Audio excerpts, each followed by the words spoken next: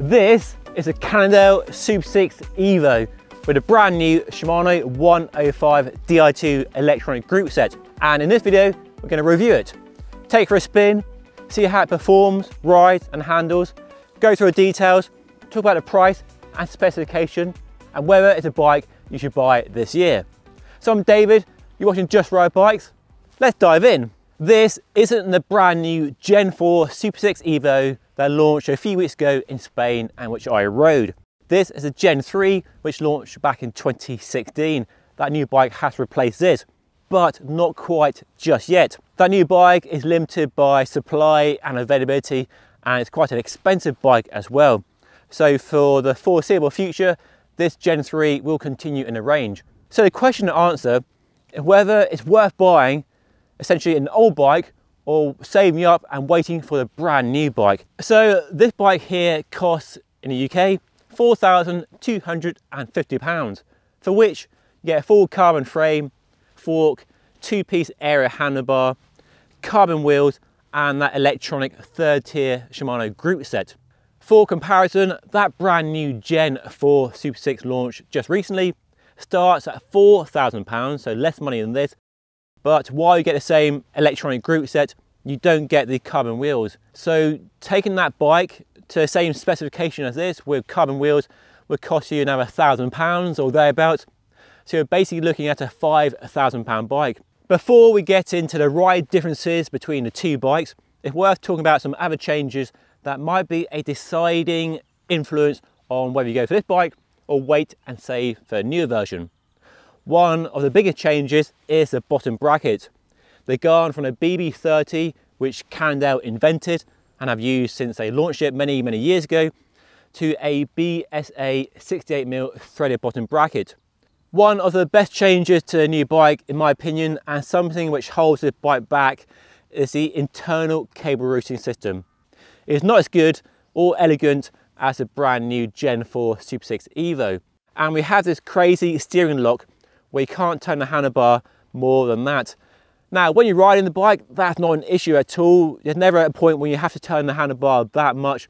It's only really an issue when you're transporting the bike or wheeling it out of the house for your ride. Visually, the old bike looks fairly similar to a new bike, but there are some differences in the wind tunnel if you believe their claims.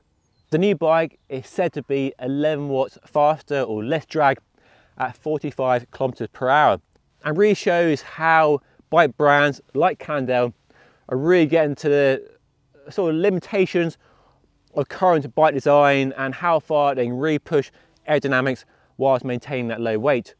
And weight is an area where the new bike is definitely an improvement.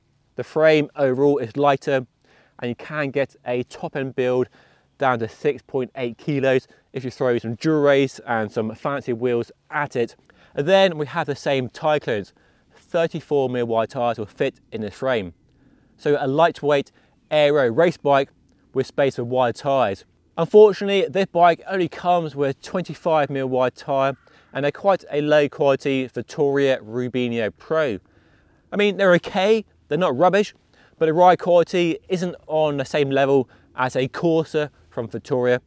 And on a bike of this price, to have a low quality tyre and not a top end high quality tyre to match the rest of the bike is a real shame.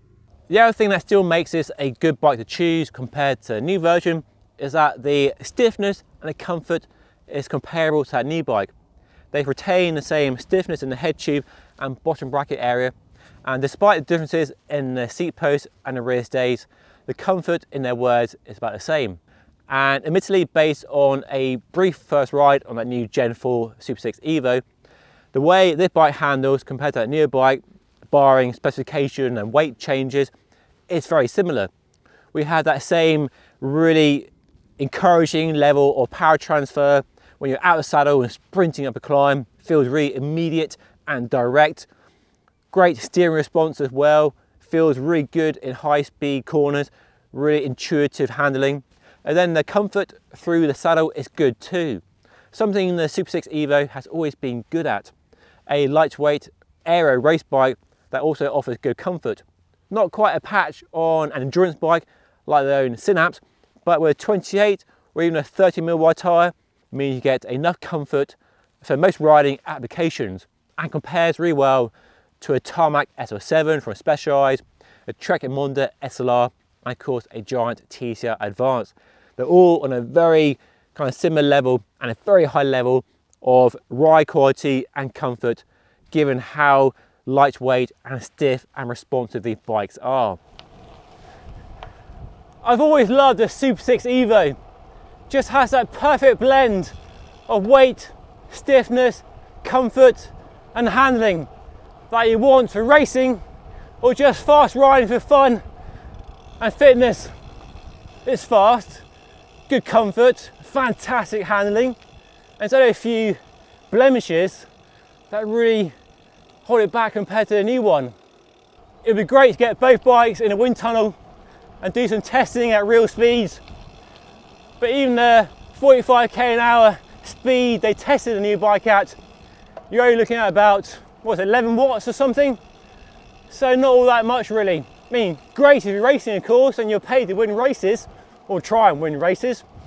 But if you're just a normal rider like you and I, and you ride for fun, but you do love going fast, then it probably won't make much difference. So if you can live with a bottom bracket, you don't mind the differences in the cable routing system, then this new bike is still a really good pick. And it still stands up well compared to other bikes I've been testing lately. The Trek Monda SLR, Cannondale C68, my own Giant TCR Advanced, and a Specialized Tarmac SL7. So even though it's been superseded by a newer, better model, it's not suddenly a bad bike. It's still a great bike. It still rides extremely well. Does all those things you want from a bike like this. But other than that, it's ready to go, ready to race, ready to give you your best performance this summer. There's been lots and lots of criticism aimed at Shimano's new 105 Di2 group set. But when you leave price and weight and naming to one side, the performance is fantastic. And the best feature are the hoods. The ergonomics are the same as Ultegra and Dura-Race.